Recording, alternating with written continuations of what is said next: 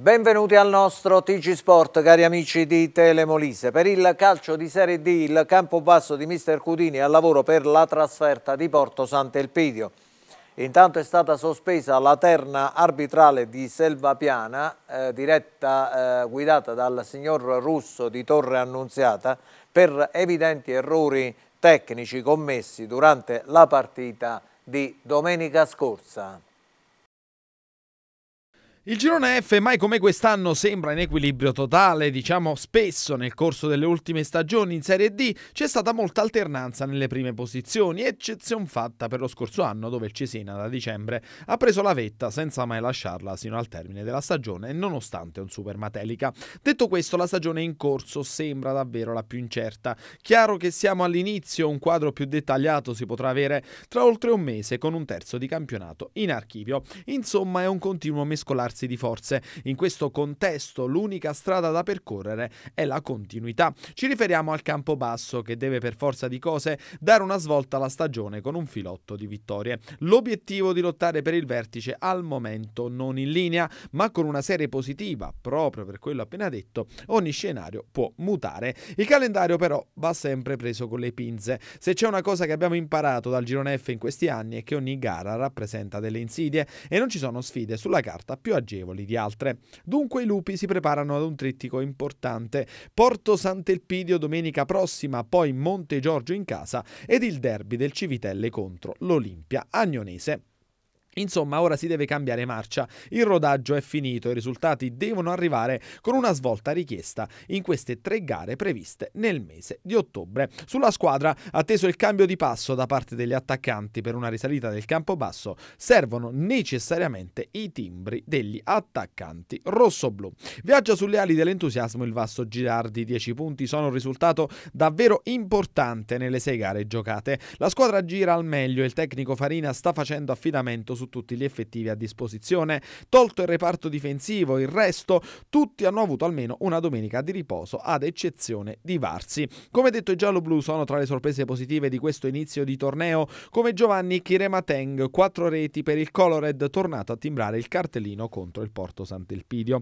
Nella classifica marcatori, il centravanti del Vasto Girardi è alle spalle di Pera della Recanatese, per lui già 7 marcature, e Dos Santos della Vastese a quota 6. Ecco proprio contro l'Ariete degli Adriatici la sfida nella sfida prevista domenica prossima all'Aragona. Gli uomini di Farina saranno ospiti in uno dei campi più temuti dell'intero girone. L'obiettivo è continuare il più possibile a battere il ferro. Come detto, le cose girano per il verso giusto e bisogna proseguire con la stessa concentrazione per continuare a muovere la classifica. Scossa, speriamo, definitiva per l'Olimpia Agnonese. Dopo 3 X consecutive è arrivato finalmente il primo successo della stagione. Una vittoria convincente che serve da trampolino di lancio. Tutte le occasioni fallite nelle prime giornate si sono concretizzate a Civitanova Marche. Ora bisogna continuare sulla strada tracciata contro la Saggiustese. Evitare dei passi indietro e dimostrare che il successo esterno maturato domenica non è stato casuale. Questo è l'obiettivo dei Granata. Vittoria dedicata a mister Mauro Marinelli, netta ripresa anche dopo l'acuto dei suoi ragazzi. Al Civitelle si prepara la sfida interna contro l'Atletico Terme Fiuggi, una sfida diretta per la salvezza contro i laziali a quota 5 in classifica, con una lunghezza in meno proprio dell'Agnonese. Insomma, domenica prossima c'è l'occasione per sbloccarsi anche tra le mura amiche e di fatto regalare la prima gioia al pubblico. Attenzione comunque ai laziali, squadra molto strana, basti pensare che il Fiuggi ha pareggiato sia con il Pineto che con il Matelica e domenica scorsa ha vinto in modo convincente contro il Monte Giorgio per 3-1, con gol degli ospiti arrivato solo nei secondi finali. Insomma, una sfida in assoluto equilibrio, ma la voglia di ottenere il primo successo in casa dovrà essere più forte di ogni avversario. Per il Campobasso in gol ancora un centrocampista. Contro il Matelica è andato a segno Pizzutelli. Innanzitutto sono contento per il gol, però purtroppo non è servito per questa vittoria, Però secondo me oggi abbiamo fatto una discreta partita, anche nel primo tempo abbiamo attaccato molto. Poi il secondo tempo ci sta, giochi con una squadra forte, ci sta che vuoi difendere i risultati e ti abbassi un po'. Dobbiamo essere più bravi sotto porta, essere più cinici e chiudere prima la partita, perché poi alla fine lo vedi, ti passa un tiro e prendi gol. Domenica mister Cudini ha provato una nuova disposizione tattica per il centrocampista rossoblù. Sì, ho giocato trequartista, però mi adatto facilmente sia da mezzala, sia da trequartista, sia da vertice basso. Perché sono un giocatore che sa saltare l'uomo, quindi non vado in difficoltà. Mi piace fare quel ruolo e quindi oggi il mister mi ha fatto giocare lì. Sono contento anche perché è arrivato il gol. A proposito degli obiettivi stagionali, Pizzutelli ha le idee molto chiare. Ma guarda, noi sappiamo quello che vogliamo. Il campionato è lungo, quindi ci dobbiamo solo credere e tanto alla fine i risultati, se giochi bene, sicuramente arriveranno. Calcio giovanile, domani il Mirabello Calcio ospiterà lo staff del Pescara che a partire dalle 16:30 presenterà il suo progetto Academy e a seguire svolgerà delle esercitazioni per le categorie esordienti, pulcini e piccoli amici. Rally, bilancio positivo per la 2 giorni targata Automobil Club Molise, la prova spettacolo del sabato, le 8 prove della domenica valide per il Rally del Molise hanno riscosso successo per le iscrizioni e per il pubblico. Giovanni Caturano, direttore dell'ACI Molise, è andata in archivio la 24esima edizione del Rally del Molise, devo dire un successo anche per quest'anno, sia di numeri, partecipanti e di tutte le persone che comunque hanno assistito a tutte le prove. Sì, questo ci fa veramente piacere perché non dobbiamo essere noi a dire com'è andata la manifestazione, abbiamo dei riscontri positivissimi dai piloti, soprattutto che sono i veri protagonisti della manifestazione, dai tantissimi spettatori. Tutti fanno i complimenti per l'organizzazione, ma veramente da tutti gli addetti ai lavori, le autorità, voi della stampa, dei media, quindi veramente molto importante, è veramente stata una grande manifestazione in crescendo sempre con numeri, persone di qualità, equipaggi di qualità e quindi veramente ci dà lo stimolo e la forza di fare sempre meglio, di continuare e di vederci alla 25esima edizione del Rally del Molise. Partecipanti che arrivano da tutta Italia, non a caso siete arrivati alla 24esima edizione di questo rally. Sì, sta aumentando anche in questo la presenza dei piloti, degli equipaggi da tante regioni d'Italia, veramente abbiamo dal nord estremo, dal Trentino Alto Adige, dal Friuli Venezia Giulia, fino al sud più profondo come diciamo, isole comprese, perché veramente arriviamo fino alla Sicilia dove ci rendiamo conto che i viaggi sono molto lunghi per arrivare a Campobasso, però i piloti lo fanno veramente con entusiasmo perché conoscono e apprezzano l'accoglienza del Molise e dei molisani e quindi questo insomma veramente è un segno di orgoglio per tutta la regione. Ecco appunto, è un modo per conoscere anche il Molise non solo per le persone che giungono nella nostra regione in occasione del rally, ma anche per gli stessi molisani magari. Ma è proprio così, hai ragione, perché molti vengono per la prima volta in Molise in occasione di queste manifestazioni e scoprono una regione splendida e accogliente, come dicevamo, e poi ci tornano per turismo. Noi abbiamo dei riscontri davvero positivi per quanto riguarda le presenze alberghiere di questi giorni, avevamo il tutto esaurito in tanti alberghi, ovviamente ristoranti, carburanti, imprese carburanti, è veramente un indotto notevole che crea questa manifestazione e che quindi dà anche ricchezza alla regione stessa e appunto, come dicevi, porta a far conoscere il Molise a tante persone che magari non lo conoscevano e invece la cosa bella è che quelli che già lo conoscevano lo apprezzano sempre di più e quindi ci tornano. Ad aggiudicarsi questa edizione è stato Giuseppe Testa, ancora una volta lui, un bel messaggio anche perché Paola Matteo diceva che proprio Giuseppe Matteo dà la forza di proseguire negli anni. Sì, c'è anche una parentela ma soprattutto una forte amicizia, tutti quanti noi ci sentiamo vicini a Giuseppe Matteo e ci emoziona veramente questo trofeo perché Giuseppe vive in mezzo a noi, vive in questa manifestazione. Giuseppe in soli 37 anni veramente aveva già fatto tantissimo per il Molise e poteva rappresentare una risorsa enorme per il Molise e quindi ci dispiace veramente tanto la sua assenza, ma è presente nei nostri cuori e vi assicuro non è un modo di dire perché veramente lo sentiamo vicino in tutte le nostre attività. Il fatto che Giuseppe Testa abbia vinto ancora una volta, si sia aggiudicato il trofeo Giuseppe Matteo, per lui e per tutti noi è veramente un segno di grandezza enorme, di emozione forte. L'anno prossimo, 25 anni, ci saranno delle novità, immagino. Beh, insomma, le novità si cercano sempre, perché quando si raggiungono dei traguardi, dei successi, non devono rappresentare un punto d'arrivo, ma uno stimolo a fare sempre meglio. Già stiamo pensando a come migliorare ulteriormente. Già quest'anno abbiamo apportato dei miglioramenti all'organizzazione, sicuramente stiamo ragionando già da ora, ma dai prossimi giorni, e non è anche questo, non è un modo di dire, veramente lavoriamo incessantemente tutto l'anno, stiamo ipotizzando a qualcosa che crei ancora più spettacolo, ancora più accoglienza, ancora più partecipazione dei piloti e del pubblico. Calcio regionale, oggi pomeriggio si scende in campo per la partita d'andata degli ottavi di Coppa Italia. Il Real Guglionesi ospita l'Aurora Capriatese, gara interna per i ripalimosani contro il Boiano. Il Roccasicura di scena a Pietramonte Corvino. A Piedimonte Matese si gioca Treppini Isernia. Al Venditti di Gambatesa la squadra locale affronterà il comprensorio Vairano. A Capriati al Volturno il Venafro ospita il Volturnia. Sesto Campano, Acli Campodipietra e Ururi Termoli chiudono il quadro. Squadre in campo fra poco alle 15:30. Niente infrasettimanale per il Baranello che si prepara a far visita al Boiano. Donato Vinciguerra del Baranello, è arrivata questa sconfitta 3-1 con il Treppini, voi bravi ad andare in vantaggio, buon approccio alla partita, poi nel secondo tempo loro sono stati un po' più cattivi e hanno avuto il successo. Sì, io penso che abbiamo iniziato bene la partita, poi dopo il secondo tempo, forse l'1-1, dopo una punizione che secondo me non c'era, un po' inventata diciamo, hanno pareggiato e poi forse hanno preso un po' di coraggio e noi forse potevamo fare qualcosa in più oggi, però comunque ci abbiamo messo l'anima, abbiamo lottato. È stata una partita comunque abbastanza difficile, quindi penso che comunque abbiamo dato il meglio di noi. Tu sei uno degli elementi più esperti di questa squadra con tanti campionati d'eccellenza alle spalle, che gruppo hai trovato fino adesso? No, un gruppo veramente splendido perché composto da persone tranquille, splendide, bravissime e poi comunque anche in campo ci sono giocatori di qualità, quindi penso che possiamo fare un bel campionato secondo me. Prossimo impegno in casa del Boiano, altra partita difficile, ma il Baranello che ha questo approccio, questa testa, se la può giocare anche là.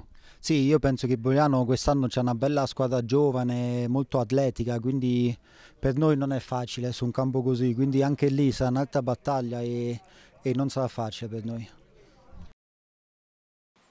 In promozione lo Spineta, reduce dal primo successo interno, domenica sarà ospite della Polisportiva Calena. Mister Giovanni Calabrese, lo Spinete nei primi 3 minuti di gioco ha avuto un rigore sbagliato dal capitano. Solitamente quando il rigore viene sbagliato la squadra si destabilizza, nel vostro caso invece siete riusciti a chiudere un primo tempo sul 4-0.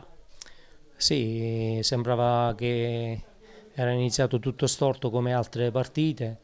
Poi fortunatamente la partita è girata a nostro favore, abbiamo giocato un gran primo tempo, meritavamo di stare sul 4-0 sicuramente, però diciamo che ci sono delle cose positive, molte, ma anche delle cose negative che abbiamo fatto nel secondo tempo, subendo 3 gol, la partita chiusa, dovevamo gestirla meglio, non siamo stati in grado di gestirla perché siamo sempre contati, 11, abbiamo fatto solo una sostituzione, avevamo uomini un po' affaticati, però questo è, oggi era importante vincere e l'abbiamo fatto.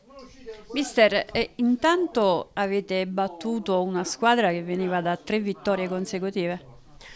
Sì, ma questo è un campionato che ancora non trova, diciamo, tranne qualche squadra che sta meglio attrezzata, secondo me tutte le altre ce le giochiamo alla pari. Noi abbiamo di fondo abbiamo una buona squadra, ci mancano i ricambi perché siamo in pochi e quindi qualche sostituzione che andrebbe fatta per ovvi motivi non la possiamo fare, quindi questo è. Mister, fuori casa vi attende per la prossima giornata? Il Calena sarà una battaglia come tutte del resto e noi ci dobbiamo attrezzare per la salvezza, quindi su tutti i campi dobbiamo cercare di fare punti, a prescindere dalla classifica, dall'avversario, poi vinca il migliore. In anticipo sabato la Tonic e Sagnone contro l'Ala Fidelis per allungare la serie positiva. Alfonso Sabelli, autore del gol dei Donkeys ad Ururi, prestazione positiva da parte vostra, avevate accarezzato la possibilità di portar via 3 punti, poi cosa è mancato?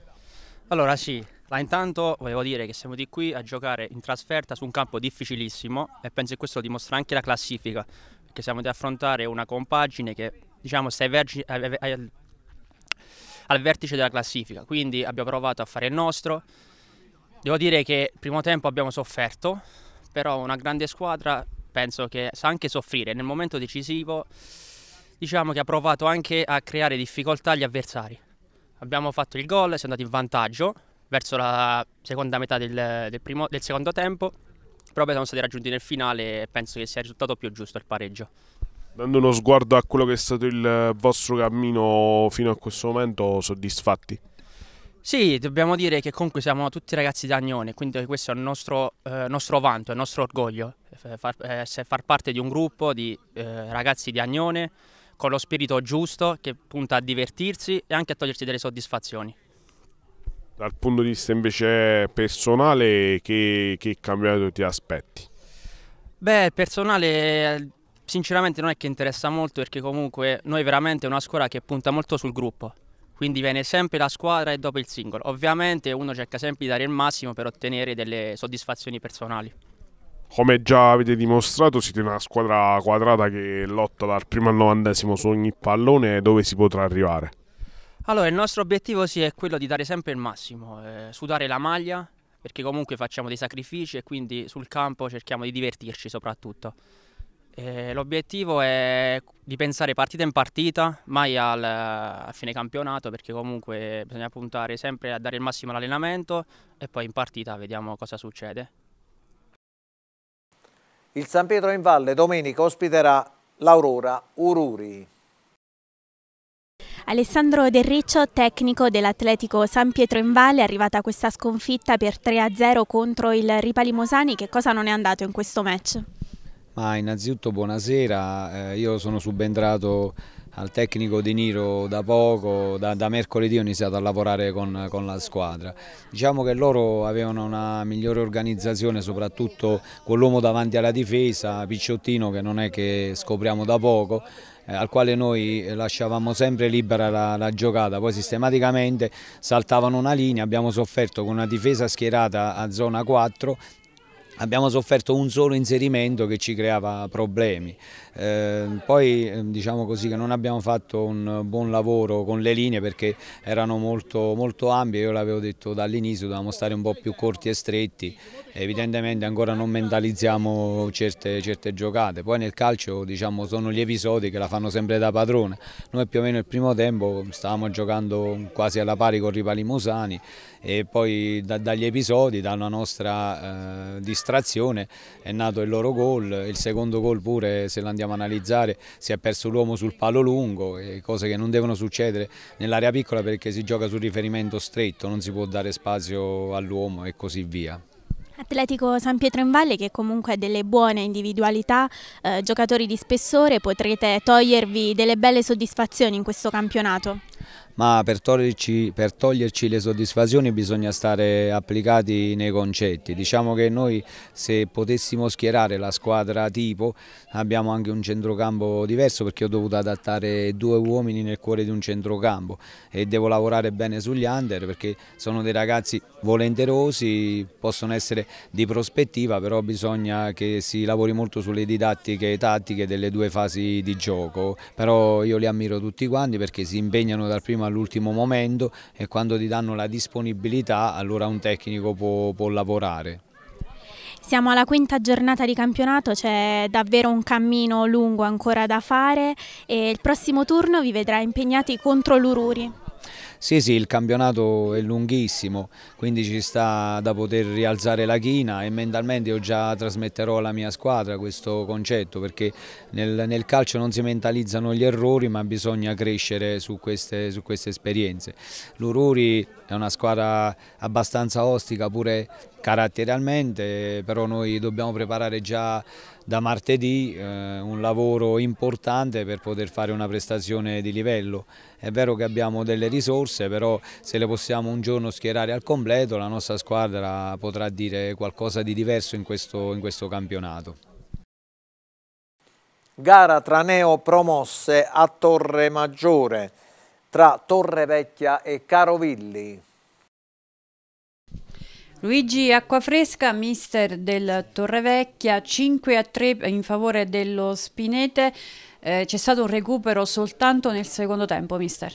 Sì, purtroppo il primo tempo non siamo teoricamente entrati in campo, abbiamo subito la pressione della squadra avversaria che meritatamente è andata in vantaggio, poi raddoppiato fino ad arrivare a un 4-0, tenendo presente che hanno sbagliato anche un calcio di rigore.